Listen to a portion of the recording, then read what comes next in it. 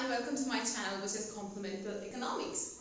And today's class, it's about the third chapter, which is production and cost. In that, one of the question you will have, please explain what is TP, NP and AP. So TP is total product, marginal product and average product. How exactly it's going to work in the short run. So these all concepts are short-run production function. So when we are talking about production function, we can classify that on the basis of time two ways. One is the long run, another one is the short run. What is the meaning of short run and what is the meaning of long run? Short run means it's the time period the production it's going to be happen, that is really very less. Long run means the production things which happens, it is for the very long run, most probably more than 2 years to 10 years, 20 years, 30 years like this. Production function can be classified on the basis of time. The one is a short run, another one is the long run. How in the short run, how inputs are going to work, and in the long run, how inputs are going to work. So let me tell you the factors we have 4 factors of production when it comes to production. The four factors of production are land, labor, capital and organization. If you consider this, all 4 are factors of production. Without this production, it's really impossible. Producing anything, it will be really very impossible. You cannot say that I leave the land and only 3 factors of production I'm going to use it, I'm going to produce. It is not going to happen. So any production process, the basic inputs what they need, these are all called as factors of production: land, labor, capital and organization. Without this production, anything, if you leave one aspect, one factor also if you're going to leave, so definitely it is really impossible to produce. So involved in the production process. How are you going to use this? How much you're going to use the land, labor, capital, organization on the basis of time period. If it is for the short run, how I'm going to use the factors of production. If it's for the long run, how we're going to use the factors of production. So that we're going to analyze now. So we classify short run and the long run if the production process is happening for very less time. So in that case, we have 2 kinds of factors. So we can classify these factors into 2 types. One is fixed factor, another one is variable factor. What is a fixed factor means? Fixed factor means the factor which is not going to change in the duration of a process, in the duration of production. So that will be called as definitely fixed factor. For an example, for 1 year, for 6 months, I cannot change the building. So definitely it is impossible. I have hired a building for 3 months once, 2 months once, I cannot change it. So building, it should be fixed factor for a short run.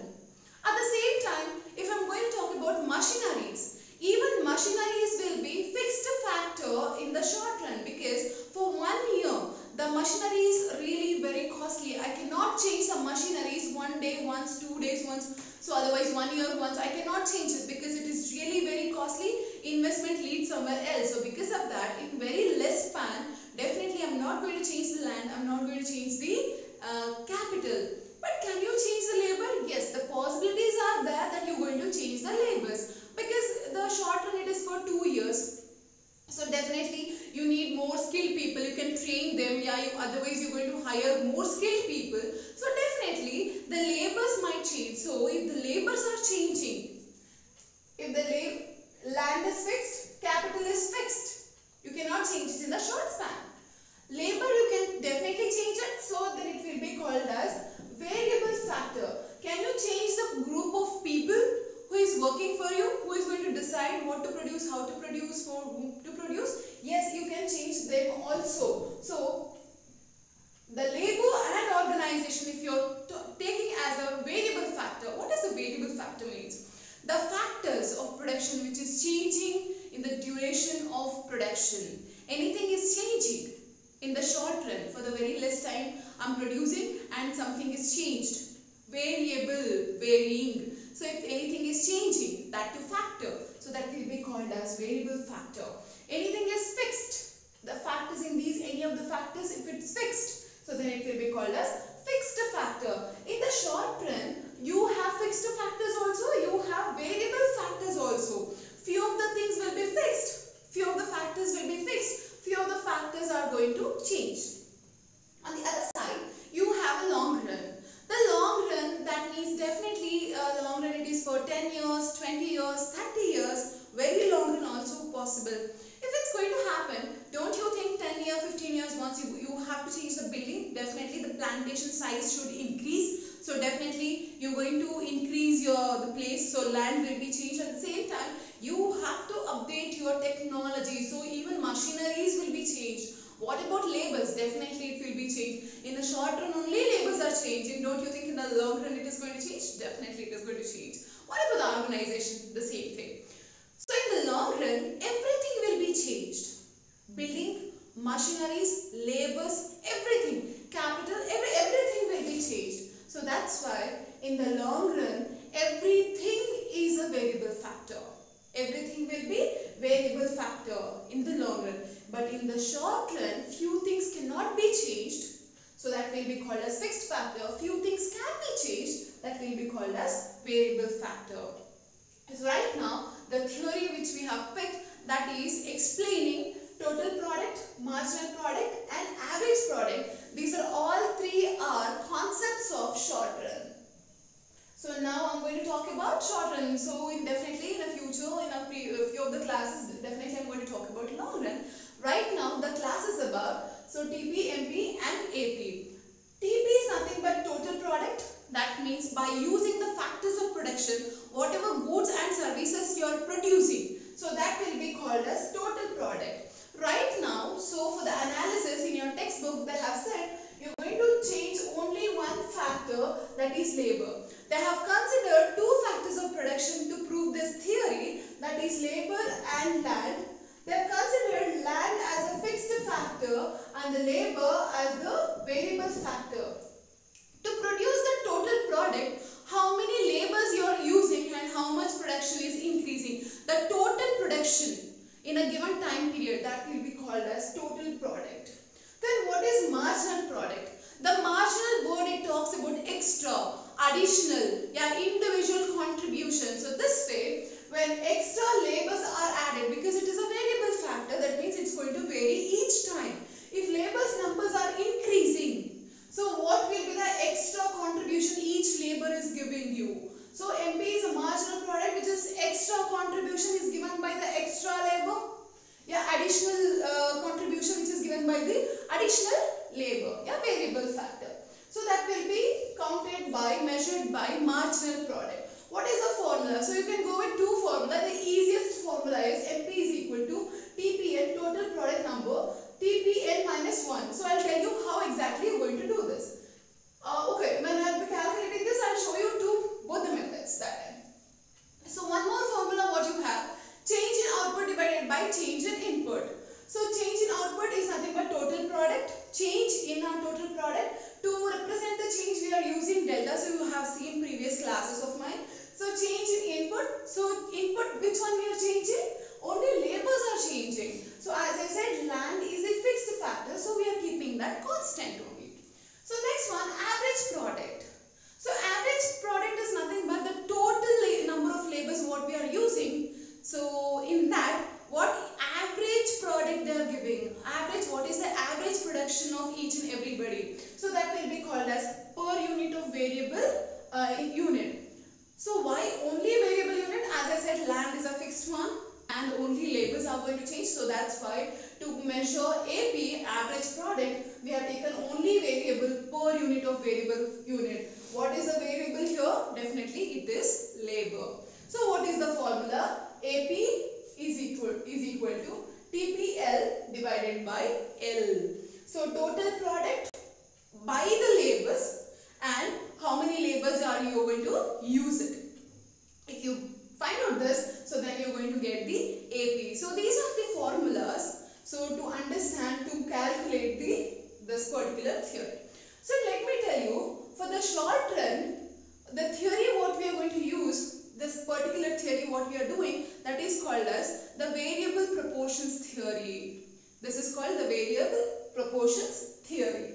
So for the long run, so definitely we will talk about in our future. In the long run, we have one of the theory which is called as the returns to scale. For each one, we have one theory. For the short run, the law of variable proportions. For the long run, you have the returns to scale. This theory, what exactly we are doing, that is nothing but the law of variable proportions theory. But right now, directly they have not framed the question that explain how exactly the law of variable proportions is going to work. They have just asked you how TP, MP and AP is going to behave. So definitely these are the concepts of short run. So definitely this theory nothing but the law of variable proportion theory. So now I'm going to help you out how we are going to find out this. So label number what you have, that is 0, 1, 2, 3, 4 and 5, 6. You can see that labor, as I said before, it is a variable factor. The variable factor is continuously increasing. Vary means, as I said before, it is increasing, changing. So can you see the change? It is increasing each and every time. First only 0 people were working. If nobody is working, so definitely total production. Total production is nothing but we have to consider as a output. Output will be 0 because nobody is working. So labor numbers are increasing. The way labor's numbers are increasing, can you see total production is also going to increase? It was 0, 10, 24, 40, 50, 56, 57. Continuously, the way input is increasing, output is also going to increase. Can you see the relationship between the input and output?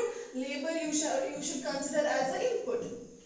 So what is the production function says? The production function explains the relationship between input and output. Can you see here? Input, which is the labor, and output, which is increasing. So both are increasing, so definitely the theory should be positive. The relationship between input and output, definitely it is the positive theory. So now let me calculate how exactly MPL and APL is going to work. So you do not have anything to, so you can go with that. So let me go with this formula now to find out MP. MP is equal to TPN minus TPN minus 1. So if you're going to take this particular formula, so what will be the answer? So first you have to take the second number, which is the new number, to find out MPL. So take 10 minus 0. The answer is 10. What is the extra additional contribution is given? That is 10. So next you can go with TPN is 24. The new one minus the old one, which is 10. It is 14. You have to write it as a 14. So now if you continue the calculation, 40 minus 24 is 16. This will be 16. So now 50 minus 40, it is 10. So 56, which is 50 minus 50, is nothing but 4. 57 minus 56 is nothing but 1. So this is the way, the easiest method to find out MP here. So let me give you the one more method.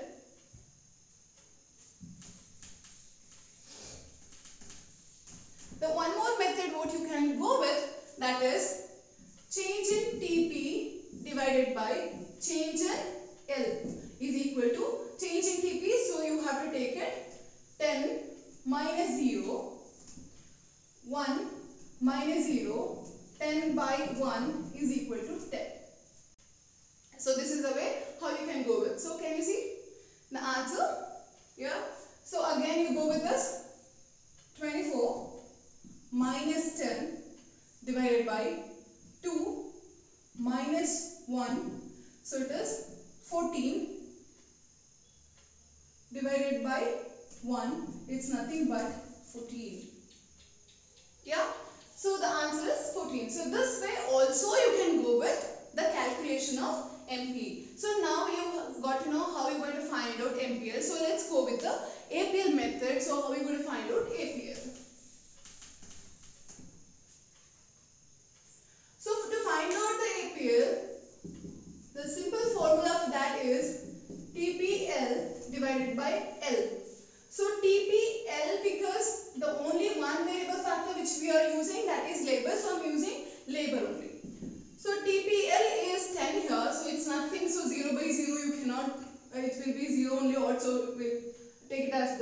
So 10, TPL is 10 by 1 is equal to 10. The answer is 10. So one more, 24 divided by 2. 24 divided by 2 is definitely 12. So now 40 divided by 3. So 40 divided by 3 is 13.33. So 13.33. So next one, 50 divided by 4. 50 divided by 4 is equal to, sorry, where I was 12, 13.33. Hmm. 40 divided by 3, it is 13.33. So 50 divided by 4 is 12.5. So then 56 divided by 5 is 11.2.